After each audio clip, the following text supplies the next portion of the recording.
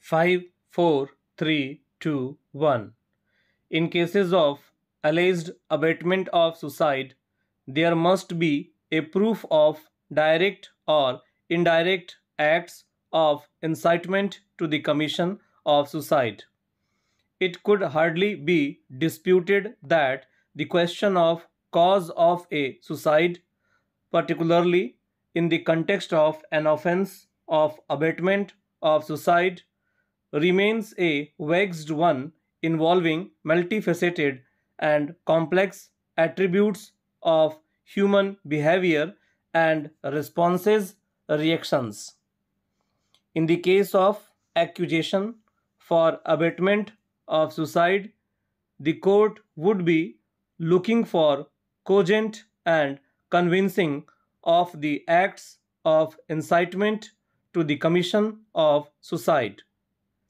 In the case of suicide, mere allegation of harassment of the deceased by another person would not suffice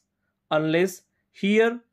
there be such action on the part of the accused which compels the person to commit suicide, and such an offending action ought to be proximate to the time of occurrence.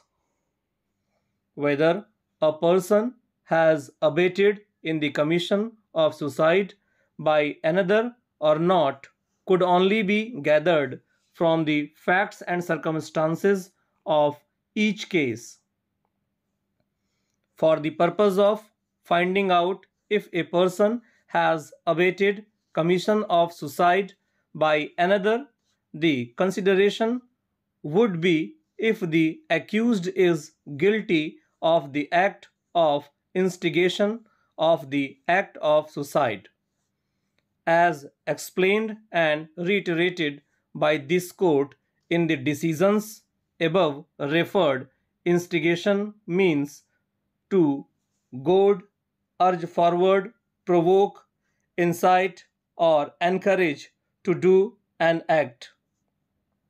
If the persons who committed suicide had been hypersensitive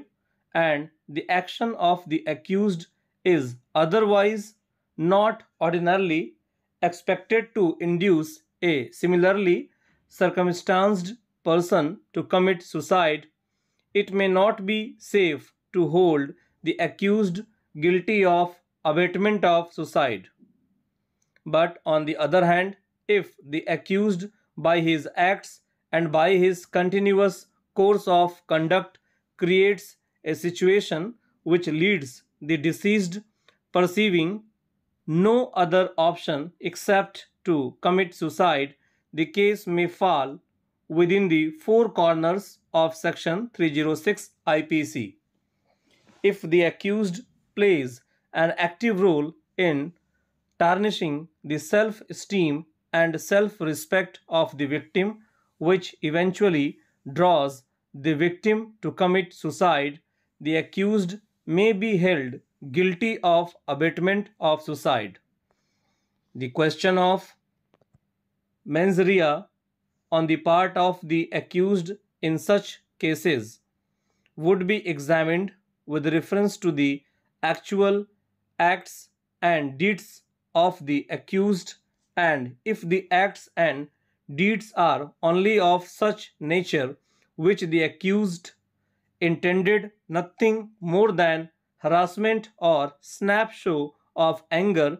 a particular case may fall short of the offence of abetment of suicide.